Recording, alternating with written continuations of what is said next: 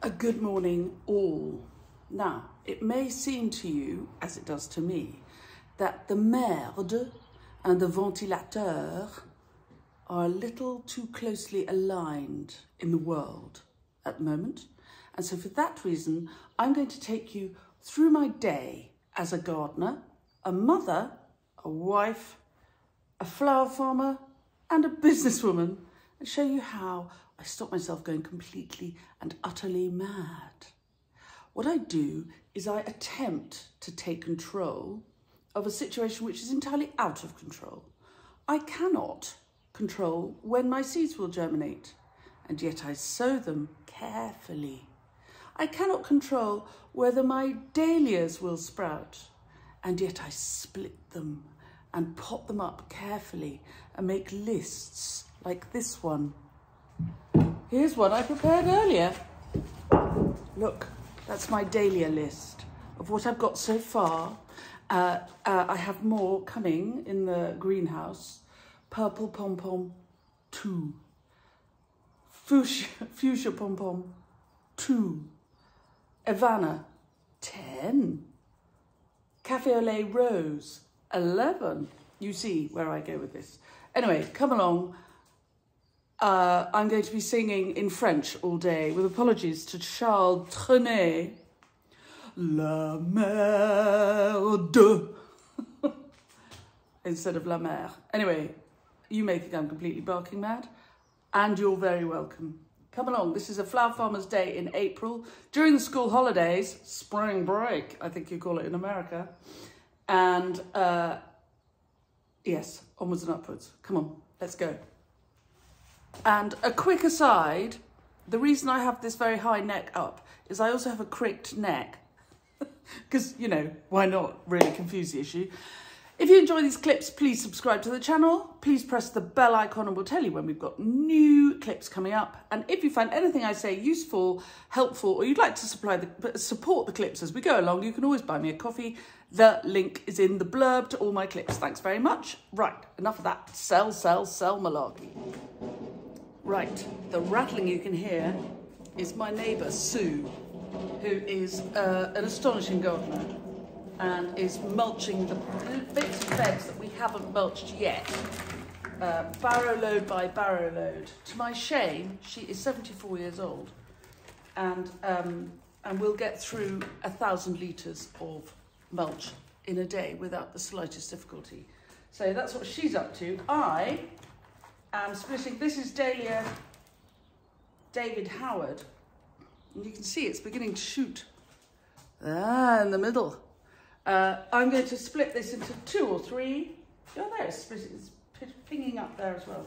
If you've got dahlias that you've overwintered, and they've got a couple of stems like this, you want to shake the earth off. I keep the earth off over the winter because I keep the earth on over winter because it seems to, there's shoots everywhere.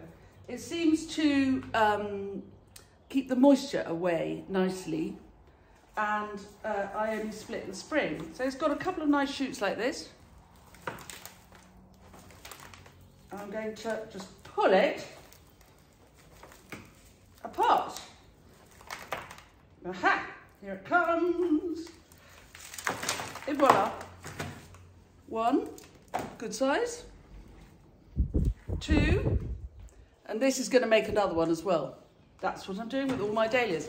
I'm not going to make you watch me do all of them because you will die of boredom, but it's very, very calming. One cannot do this job when one is stressed, strained, or in a rush. And that is why I like to garden, because it doesn't work if you're stressed, strained, or in a rush. So if you want to achieve your objective, which is to make a garden, you have to take a deep breath and just decompress a little bit before you do any of your gardening jobs. Right, I'll just finish this off and I'll show you the other dahlias. Stay where you are. Remember that big clump of David Howard? I've taken a little garden saw and split it like that because it's too big otherwise. Just be careful using a saw. Do wear gloves and don't use a big saw near your hand with no protection. Don't say I didn't tell you. My labelling, bring you up a bit. My labelling is not always exact. This one says blue thing, which is not an exact name for a dahlia, but it means a great deal to me. It means that it is the small water lily, decorative water lily that's sort of lilac coloured with a kind of whitish edge. So that suits me. After all, I'm not selling, hold on, the lads are coming in. Yes, so blue thing means a great deal to me. I'm not selling my dahlias as a particular variety, nor am I selling the plants. And so blue thing suits me, and I'm going to stick with it. If your dahlias are just plain too big for the pot, even after you've split them, you can always cut a bit off because they won't mind. There's plenty of strong dahlia tuber there. So I'm going to take half this long bit and then it'll fit better. Now here's a tip.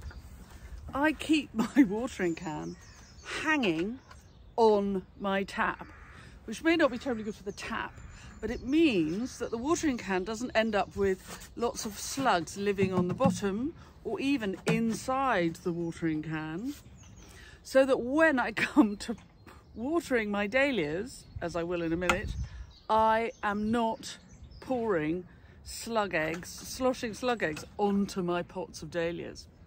Top tip. Right, now I've set up my camera, I'm going to go and get the dahlias. The thing about filming is it does mean that you spend about twice as long doing the job. And the hilarious thing was, I was talking to a friend the other day, very, very old friend of mine who lives in America. And he said, oh, loving the YouTube. It must be fun, you know, and all the opportunity for all that hair and makeup, at which I roared with laughter. Imagine how little I would get done if I had to stop and do hair and makeup. Not my line. I do love this friend. I do. So here are some of the dahlias in my trusty trolley. I've been seeing people buying trolleys on the back of my recommendations. I can tell you, a trolley will change your life. This is called the Handy. It is available in the UK. It was recommended to me by Oliver Dowding, who is Charles, the famous no-dig gardener's brother, and who makes cider just down the road from here. They're all neighbours. Anyway, nice full watering can, and I'm going to give my dahlias a really good soak, and then I'm not going to water them again for ages because I don't want them to dry out. I don't want them to get too soggy. We still have plenty of cold weather. It's going to freeze again this weekend. So I'm just giving them a really good soak, and then I'll leave them to sprout in the tunnel. Come on, I'll show you the ones I've already done.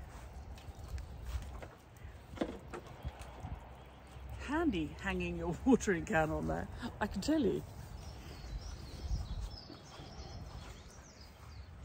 Here's another top tip if you are growing anything, flowers, vegetables, gardening in any way. My gates have got chicken wire across them to keep the rabbits out, and they're a bit, you know, they're attractive gates from a vintage store, but that makes them rather inefficient, so we have to tie them together every night to stop them blowing open in the wind. Come on then, let's go.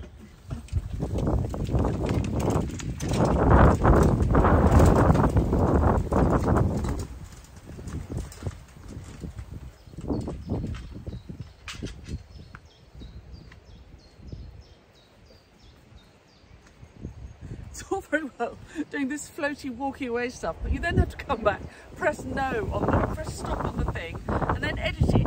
So I'm not going to do that. I'm just going to include all of this. Now, before we go down the other end to put all those potted dahlias away with the rest of their brothers and sisters, these are the dahlias which I put to sprout in the greenhouse a couple of weeks ago.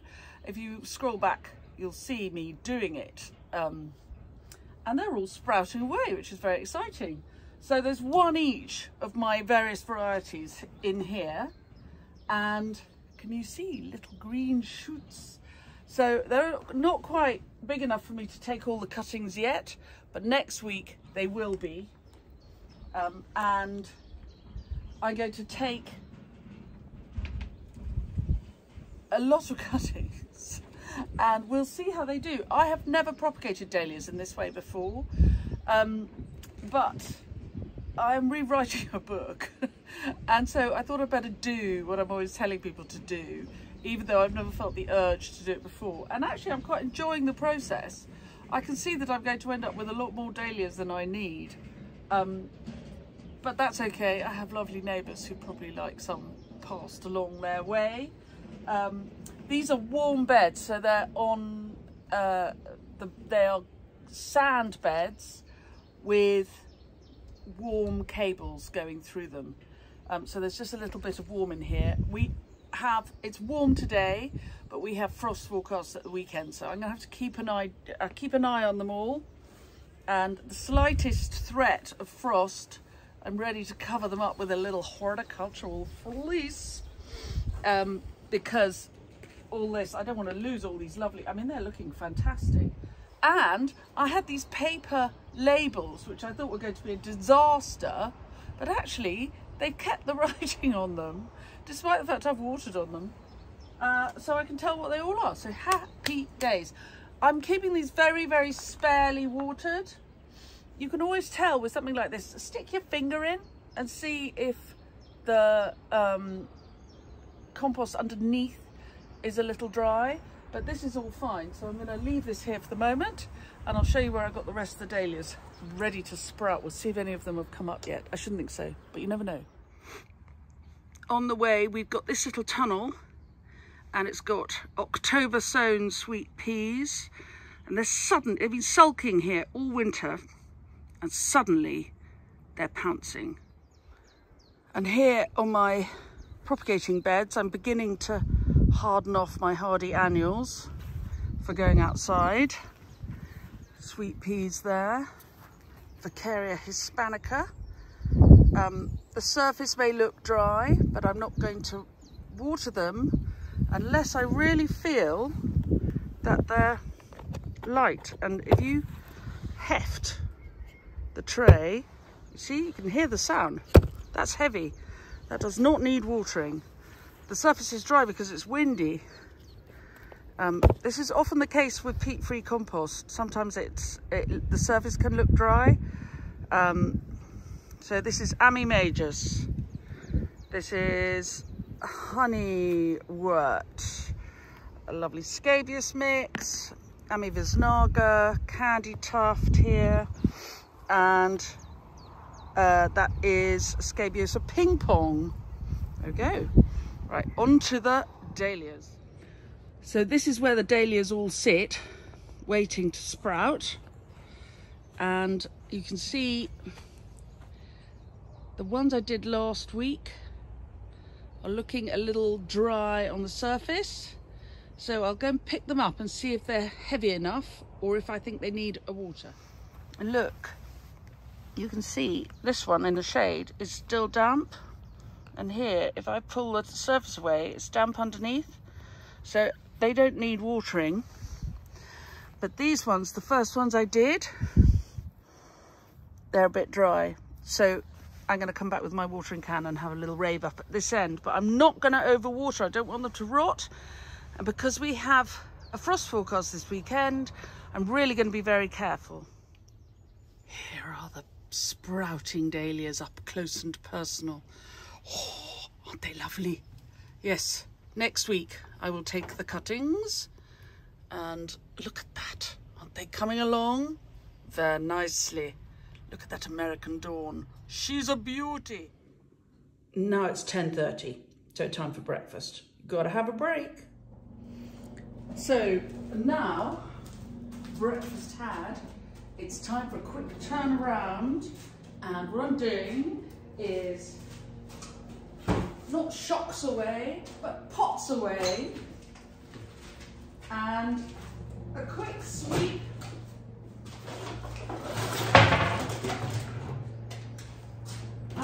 clean sweeper of my work table. This table, Fabrizio made it out of, it's got an oak top. And we found the legs years and years and years ago at a barn full of brocante over in the Mendips. And so he took these lovely old legs and made a great big tabletop. And this table will do anything from potting to seed sowing to wedding flowers to birthday parties. It's a multi-purpose table. Right, time to get the trays out. Right, my next very calming job. I have a cup of coffee, beautiful mug, made by Rachel Pedder-Smith Designs. They're lovely. Very keen on my mugs. I have lots of them. And a pint of coffee. It's 11s. So I'm now going through my second seeds for sowing this year. That's the 2022 year rather than this flowering year. It's my fourth sowing because I start with my biennials last June, annuals in September, annuals in February. Here we have annuals in early April. And I love this because, again, decompression and very calm. Chrysanthemum rainbow. Will I tray sow it or direct sow it? Tray. Nicotiana white trumpets. Ooh, these are all Higgledy Garden seeds. My friend Benjamin Ranyard, who lives on a narrowboat with his dog Flash, who's a Wiesler, sends me these seeds. So Nicotiana going to tray sowing. There are not very many seeds in a packet, so I'm going to tray sow them so I know where they are. Larkspur, forecast is a frost this weekend, so I'm direct sowing this outside. More larkspur. These are from Chiltern Seeds. Look, poison, it says on the packet. Ami Majors, definitely direct sow outside. Dorcas carota, wild carrot, definitely outside. More larkspur. I'm not going to do that.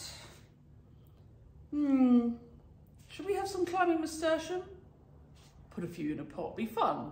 I don't think they're going to make brilliant cut flowers. This is what's called a loss leader, but looks nice in the garden and useful for wedding work, maybe. We'll see. Nigella, I've got plenty of Nigella, not going to sow that. Statice, tray. Gyp, Covent Garden, could be outside, I'm going to tray sow it. More larkspur. Nicotiana lime green, definitely tray sow. Cineglossum amabile, that's the Chinese forget-me-not. Eeny, meeny, miny, tray. And here's the pink version, tray. More larkspur, goes all outside. Poppies, this is called hen and chickens, it's very pretty. And I really grow them for the seed heads, not for the flowers. Flowers look nice in the garden. Seed heads are very useful in floristry. I'm going to put them in a tray. More larkspur. Oh, a lot of larkspur here. I'm not going to use all of this, surely. Lavatera, this is a tree mallow. This one's silver cup. It's very, very pretty. And I'm going to sow it in a tray because I don't need too many of them. It's very easy to get a lot. More Lavatera tray. Asters tray. More Helichrysum, definitely tray. Oh, interesting. I've ordered myself some A-triplex and I have already got it growing all over the garden. So that's a waste of money, but nice seeds. So I'm not going to sow them and I'm not going to sow them. There we are. So now these are the number of trays I need. It's very simple. 1, 2, 3, 4, 5, 7, 8, 9, 10, 11, 12, 13. 13 trays, and we'll be sowing direct outside. Let's get the trays done by lunchtime, and then we sow seed immediately after lunch, and then we've got flowers to cut because we wouldn't want to be bored. It's got to be systematic, otherwise I get very confused. And I mustn't forget to cut the flowers because I have a demo online tomorrow. If you want to join me, book a place. The date will be very funny on the website, but it will be for tomorrow. I'm doing a Living Easter Wreath demo, which might inspire any of you to have a beautiful table centre or something to hang on your door. And I also have flowers to do tomorrow because I do flowers on Wednesdays and Thursdays. Very systematic about everything. Yeah, very systematic. Anyway, come on. It's really always worth fitting a trays, a little washout. I use a bit of washing up liquid just before you use them, because there might be mould, it might be slug eggs. It's boring, it's time consuming, but the thing about boring, time consuming jobs is they're very calming. You can't rush them. They've got to be done. And in a day where la merde is a little too closely aligned with the ventilateur, this is a good day for pot washing. Right, let's sow those seeds. So remember I said 13 packets of seeds to sow. So that's 12 trays. And then the nasturtiums are big seeds, so they can go in their own little pots. And I'm quite efficient. Each of 12 trays takes 2 big scoops of compost. It's really worth, when you put the compost in the tray, just feel around for lumps. This is not specialist seed sowing compost. I'm too mean to spend money, but it is worth just running your hands through, just because sometimes there are lumps. Got a really very stern hair thing going on here. There we are, softer. Oh, a bit more Instagram. And then, once the trays have all been filled with compost, water from underneath. Never water seedling trays from above, because you water from underneath, the water will, if it's good quality peat-free compost, very important, the compost will absorb the water at the rate it needs, like a sponge, until it's full. Also use clean water, tap water, when you're making compost ready for seeds or watering seeds, because no pathogens. And this is quite dry compost, and soon I'll be able to feel the damp and I'll see the colour changing. It'll get darker. And it'll be just right for seed germination. There you go. I'm full of tips, I know. Yet another top tip, and yes, you can buy me a coffee for all these tips. This helichrysum. If you're going to grow straw flowers or dried flowers, chances are you're using them for autumn work or possibly winter, Christmas work. So grow colours that are good for autumn and winter. This is orange, good for autumn. And actually, I love a bit of orange against my orange willow for Christmas. But I keep away from sort of pale, sugary pink, because that's more of a spring colour. There you go, just if you're choosing. By the way, if you fancy knowing all about seed sowing, I have a seed sowing demo, which I think you can still order on my website to download. And I go through the whole process of seed sowing, what to sow in, how to propagate, how to prick out, the whole shebang. I can't do it all here, partly because I need to make a living, but also partly because it would take forever. No, it takes an hour. There you go. Right, they're all done. Time for lunch. Right, my next trick, I'm gonna sow 7 varieties. So I need 7 running meters. We're all gonna blow over. So I can measure my 7 running meters like this. 1, 2, 3, 4, 5, 6, 7. Up to the bronze fennel. I have lovely builder's mesh with which I'm going to cover my freshly sown seeds to keep the birds off. and to keep the soil damp. And I'm going to rake over the space. It's had lovely mulch on it all winter. I'm not going to be too fussy about it. I'm going to rake over. I'm going to have rows about 9 inches apart, 9 inches apart, that is. And that, my friends, is that. Sow the seed, water it in, cover it up, leave it alone. I'll come back and look at it in a week or two. So I have drilled, you can see little drills going all the way up there. And now each of those drills is having a little water, because then when I plant the seed, when I sow the seed, it's kind of got something to stick to. I think this is really worth thinking about. That way it won't blow away. It'll just stay where I sow it. Oh yes, I have lots of little things that I like to do.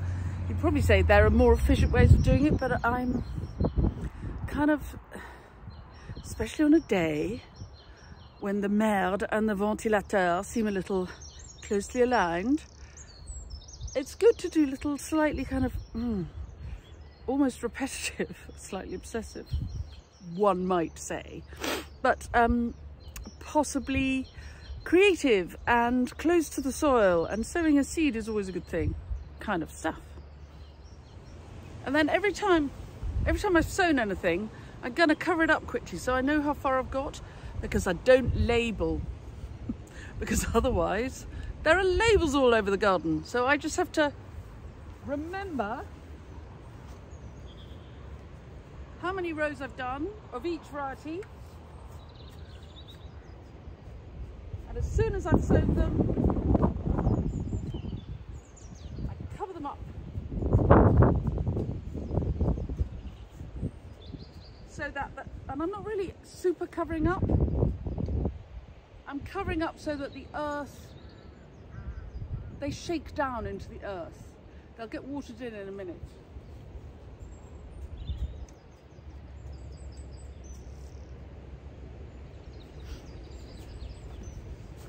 It's difficult to concentrate and talk to you at the same time, but very good for the mental health. It's like doing maths. So once all the seeds are in, I give them a real water, and I'm using a watering can because I can make sure that not a little bit is missed. And I can see where the rows are, so I can make sure they're watered in, not just so that they'll absorb the water and expand, but also so they won't blow away. Kind of important. A Zen process, back and forth and back and forth. If you're designing your own cut flower patch, I recommend you have a tap in the patch. This patch has no tap. Some of my patches have taps, not this one. And this is the one where I grow my annuals. I lost me off my trolley. Right, more water, on we go. So there you are. Oh, tea cake. It's not the single most beautiful thing you ever saw in your life. I'm waving it for Bruton, who's just gone back. Because it's spring break, the children, basically we're a full-time taxi service to all our friends. Luckily the friends will have nicer houses than ours with more fun things to do. So when we're not being taxi drivers, we can get on with the job. Anyway, there you have, it's like a mini tunnel, nice and warm. You can feel the earth radiating heat. So wherever you are in the world, if you can feel the earth radiating heat, you can start sowing direct in the soil. These are very hardy annuals, so they should be okay. The net will protect them from the birds who will come to see what I've been doing. They'll want to come and dig everything over. And there you have it. I better go cutting flowers now. I don't know, basically my tripod sort of sinks forward and I have to stand this way. But I don't know about you, my mental health feels more organised and better. Whew. despite the fact that the merde and the ventilateur are still too close together for my liking. Bon, il faut couper les fleurs, comme ils disent en la France. Allons go. Right, I've just looked at the length of this clip. It's half an hour. So if you've borne with me the whole way through, congratulations. I'm going to quickly cut the flowers and maybe make another clip for that because otherwise you'll be here for an hour of my banging on.